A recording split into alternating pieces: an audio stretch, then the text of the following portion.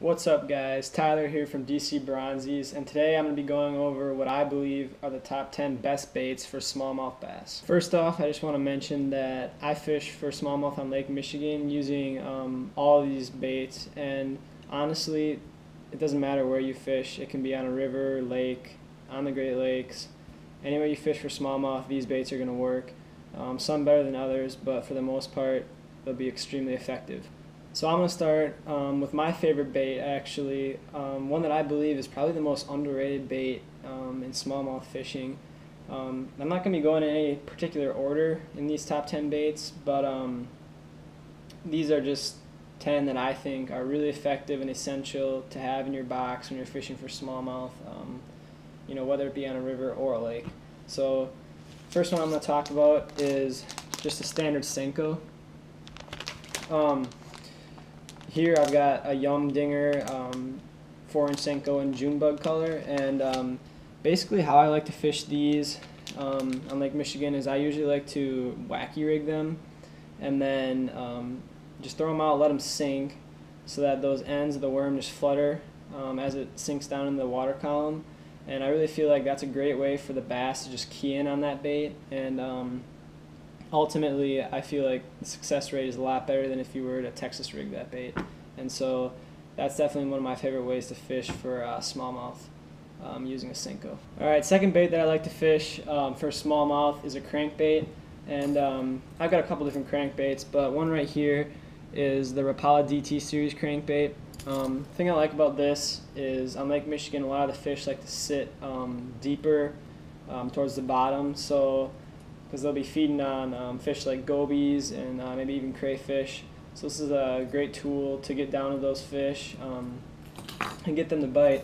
And then also here I've got another crankbait I like to use, and that's a Berkeley Fire Tiger, as well as a Rapala Rip and Wrap lipless crankbait.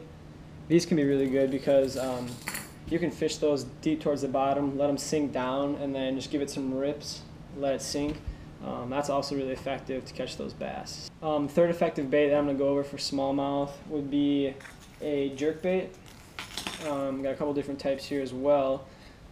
Here's just a Rapala Husky jerk, and then just another Husky jerk with a jointed body and a deeper lip.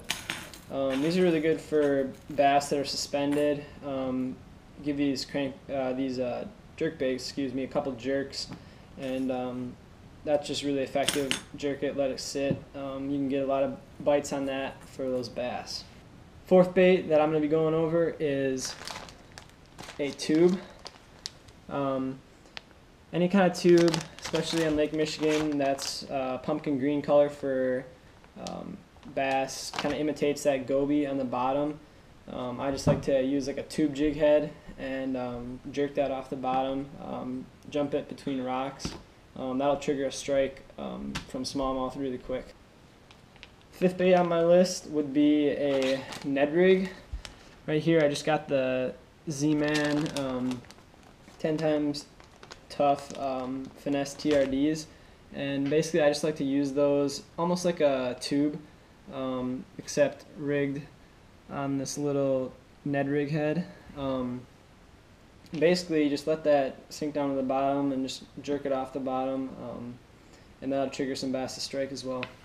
And the sixth bait that I'm really big on is just a drop shot. I like to use these Kalen's weenie worms, and then also you can use Poor Boy Erie Darter to imitate anything in the water that the fish might be feeding on.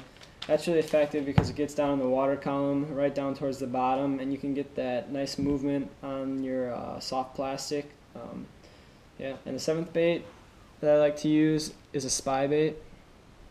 Basically what a spy bait does is you throw it out, let it sink, and you count it down. It sinks about a foot a second, and you can get that down to wherever depth that you're looking for, wherever you know where the fish are, and then just take a slow retrieve back, and that's effective as well.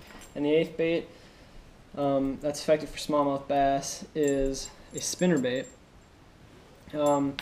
I haven't had quite as much success on a spinnerbait in the deeper waters of Lake Michigan, but this is an all-around good bait.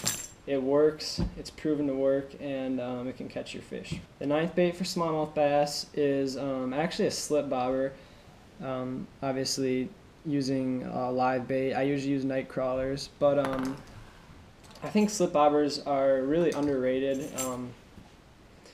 They're really easy to fish.